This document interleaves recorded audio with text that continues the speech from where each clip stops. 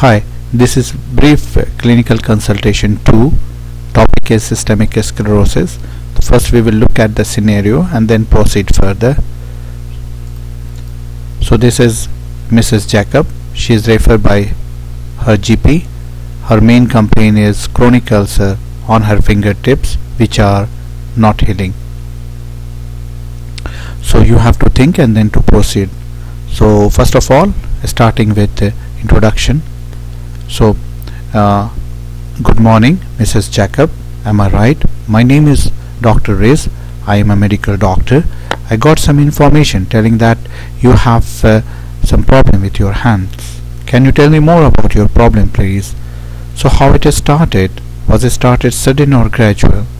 When you noticed first? Is it happened before? At what age you have noticed this first? Do you think this problem is increasing afterwards? Is it affecting your one hand or both hand? Can I see where it is? Any other part of your body such as toes are affected also? Tip of your nose or tip of your ear? Do you think that any particular time it's appear, such as in the cold weather, or if your hand are exposed to cold? Do you think it is associated with occupation? Do you think anything you have started recently and it is increasing, such as smoking, any new medication, oral contraceptive pills, any medication for headache, any medication for your blood pressure? Okay. And any other thing have you noticed that the color of your hand get changed when exposed to cold? First it's become white and then blue and then red. Any other things like skin tightness? Have you noticed any skin tightness? And it's up to where? So is it affecting only hand or also your face or any other part of your body? Can you open your mouth well? Do you have any problem inside your mouth? Any ulcer in your mouth? Any rash anywhere on your face or anywhere you have noticed any rash? Any problem in the swallowing? Do you feel that it's difficult for you to swallow? And anything like you are feeling any acid test in your mouth? Any shortness of breath? Any chest pain? Any swelling in your leg? Have you noticed any change in your water work? Any frothiness in your water? Any other health issue you have?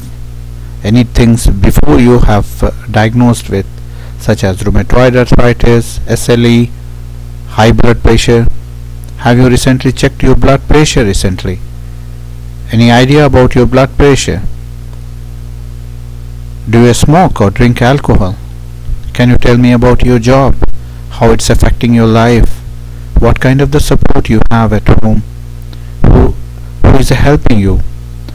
Do you have any problem opening the jar or doing day-to-day activity? Have you consulted any doctor before? Any diagnosis was made? Do you have any idea that's what is going on with you? Any concern you have? Do you have any question that is in your mind?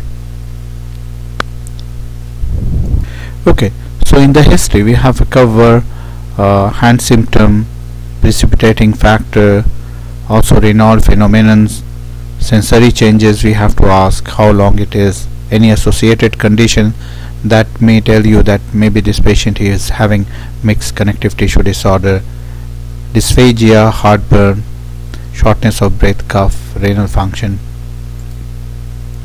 Next we are drug history. If the patient is taking any kind of the medication, past medical history, what about his occupation, and also smoking and alcohol.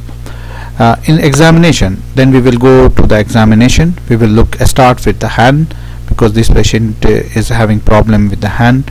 So look for the any changes such as smooth skin and shiny skin and tight skin that is causing sclerodactyly. Have to look for the any flexion deformity of the finger is there or not, atrophy at the fingertips, telangiectasia, dilated capillary nail fold, digital ulcerations, gangrenous fingers. So you have to look for whitish dermal papules, nodules, plaque, subcutaneous nodules. These things you have to look for. Then coming to the face, you have to look that the patient is able to open the mouth widely or not, or what about the previous and now the opening size is decreased. Telangiectasia, you have to look at the face, also inside the buccal, inside the mouth, the buccal mucosa as well. Pinched nose, you have to look any butterfly rash or any joint problems also there or not. Then coming to the respiratory system, you have to look for the chest expansion, any added sound is there or not, crackles, fine inspiratory crackles such as for the pulmonary fibrosis. Then pulmonary hypertension, you have to look for any pedal edema is there or not, and also look for the JVP, that it is increased or not. Then coming to the investigation, you have to first of all we have to determine whether it is benign conditions or it is a diffuse condition, because scleroderma can be localized and or it can be diffuse. So this test, the anticentromere, if positive, it means it is localized, so not to worry much. If the anti-tropoisomerase SCL70 is positive, it means most likely it is a diffuse condition, so we have to think more and more investigation may be needed. So you have to look at the full blood count, ESR as well, and if the chest is involved, you have to do the X-ray, CT, also pulmonary function test as well.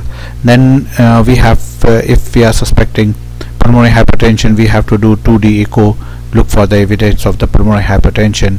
If also urinary analysis, look for any proteinuria or any other finding is there or not. Also look for the capillaroscopy for the dilatation of the nail fold capillary. GI endoscopy may be needed. Also, so in the history we have to ask about what kind of the drug patient is on and is precipitating the this problem. Next, I'm sorry, this are the picture. You can see here that this lady is having fixed flexed deformity, not able to extend the finger. Also there is the ulcer here and here, also calcinosis, the deposition of calcium. So that is, and this is what we call the sclerodactyly. And looking at the tip of the finger, there is no telangiectasia here, not visible. Let us go to the next picture. Here looking at the face, you can find there's many spots, reddish spot is there. This is what we call the telangiectasia. We have to look inside the buccal mucosa, also inside the mouth, also look at the nose. Also you can see there is just like a waxing over the face, right?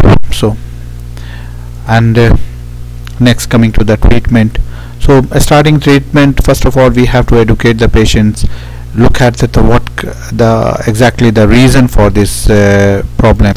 If it is a diffuse one, may need further more treatment and more investigation also. We are starting with if the patient is having just affecting the hand, then we can tell the patients to avoid the cold temperature, wear the layers of warm clothes, and also she can use the socks and gloves. Sometimes also use the gloves with battery, which can make hand warm. Also a smoking cessation is advised to the patient. Advised to use the emollient to keep the hand moist and warm. And then coming to the other treatment option, if it is a finger ulcer is there, the recommended treatment and the recent review literature is calcium channel blocker can be used, and also we can use prostanoids. Also we can use the tadalafil, boncentans. So these are also the drug options for we can use. If the kidney is involved, we can use ACE inhibitor or angiotensin II inhibitor therapy is indicated.